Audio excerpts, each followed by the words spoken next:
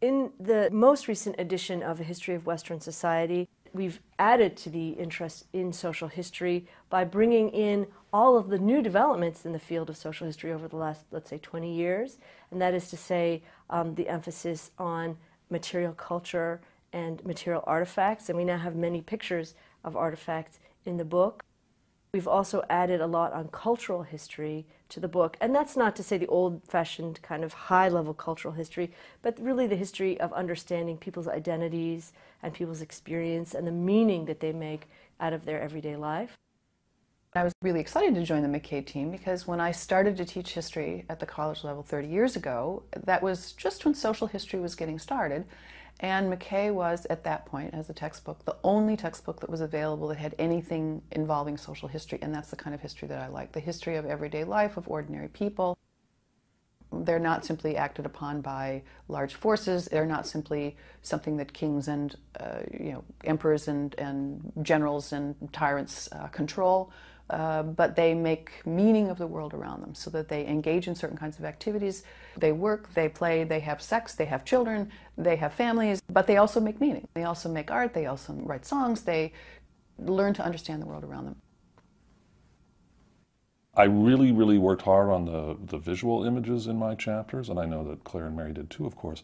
When I show the book to somebody, I often open it up and show them the visual images, because if I can get them looking at one of the visuals, they're like, oh yes, that is a great image. That is a powerful image, the propaganda poster of the mother breastfeeding the child. And what's great about that image is that it's paired with the Mother's Cross, which is this bronze medal that was given to women who had borne more than 4 children. And it came with a signed letter from Hitler. And one thing we try to do in this book was pair images like this, images, sort of a visual representation with the image of an artifact.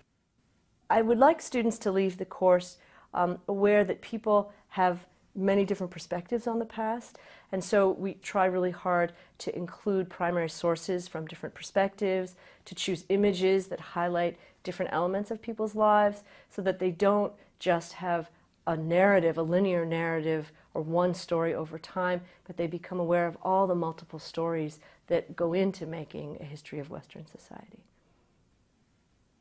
A theme throughout the book is this newer view of Europe as part of an interconnected world. So people moving out from Europe, migration, immigration, people moving into Europe, portraying Europe itself also as less uniform than maybe earlier editions had. In other words, the chapters that I wrote on the Middle Ages have much more about Jews and Muslims. Europe was not a fully Christian society in the Middle Ages. There were, Spain was completely ruled by Muslims, and there were lots of Jews in places, and what did this mean to be Jewish, to be an outsider in that way?